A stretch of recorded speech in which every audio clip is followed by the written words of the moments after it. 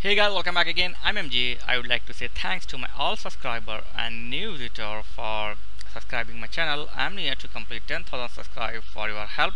Without your help, it is not possible.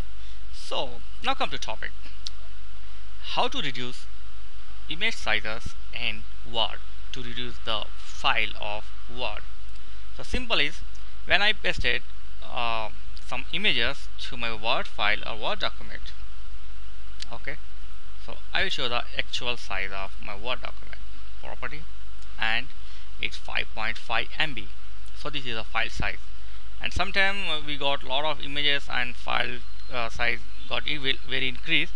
So we need to compress the images and reduce the file size of Word document. So how to do this? So I will show you the simple way. You don't need to do any hard work. Just here select your picture and click on format here. Okay, then click on compress picture. Okay, and now here you can see in the options compress picture, and you can check and uncheck this delete cropped area of picture. So I'm going to uncheck because it will can't recover after you set. So it's better to uncheck, and now just select the compress picture and okay, and apply. And I have one more picture, so do the same, select the picture, format, compress picture, and check this, and okay, apply. That's it. Now I'm going to save this file, and now close this file. Okay, so remember the previous file size is 5.15 MB, and now let's check it out,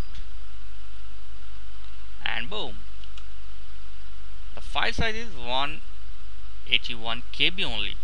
So it's reduced, I think 500% less. Yeah, I think so. It's KB now.